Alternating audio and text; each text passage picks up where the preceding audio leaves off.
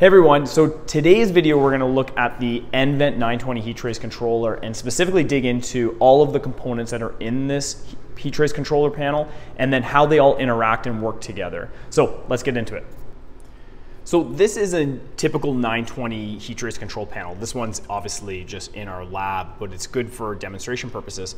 So the 920 control panel's got a couple elements here. So obviously we've got our terminal blocks that have our incoming voltage and then our outgoing voltage for our heat trace circuits that are located in the field.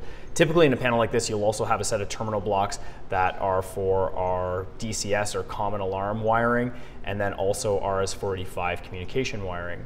Now, these modules, I'm going to start with these guys. So these are the 920 current transformer modules, and these things do much more than typical, CT. So not only does this module read current or measure current from the heat trace circuits, but it's also used as the control power to our heat trace controller modules, and then it's also used to do the switching for either a solid state relay, which is most common, or an EMR or a contactor. So the CT modules are, they'll be very specific to either an SSR or an EMR. So this one is, and most common, is configured for solid state relays.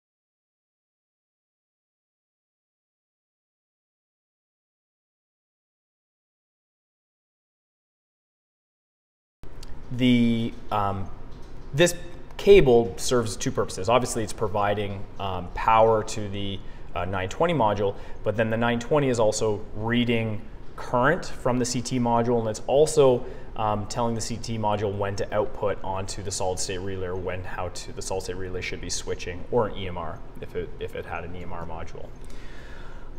So one thing to note here is that the 920 controller, you probably already know, is a 2-point heat trace controller. That means there's two individual heat trace circuits on the 920 module, and you get a CT module per circuit.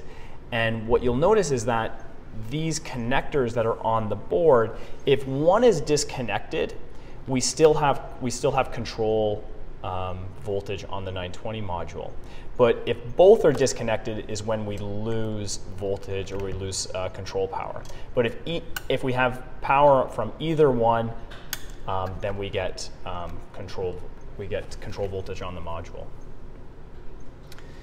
The other thing on the modules, on the actual heat trace controller, there's a couple components to it. So I've already loosened all the screws in this module, but you have your interface module. Now, this is not the brains of the 920 heat trace controller, so this can come off and go between any other modules you have in your panel without any repercussions.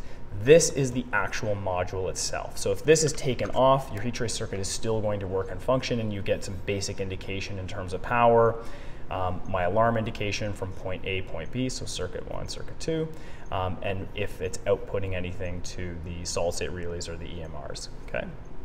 but this is the actual control module.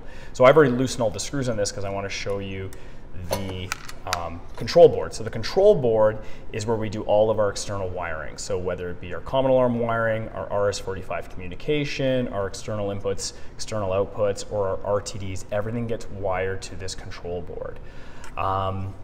The last thing I want to note is related to RS-485 communication. Now, some older heat trace control panels that get RS-485 communication to them, or if they introduce RS-485 communication at a later date, is that only some 920s are RS-485 compatible, RS-485 communication compatible. And the way that you tell that on your controllers is this top sticker right here, and it actually tells you 920 series RS-485 communications option. So if you're ordering a 920 controller, make sure you get it with that RS-485 communication option included on it. But that's how you tell is if your module is RS-485 compatible. I'm not sure if nVent still does it, but if you had older 920 controllers, some of the versions will allow you to upgrade with this if you get the chips, but I'm not too sure if nVent still offers that as an option.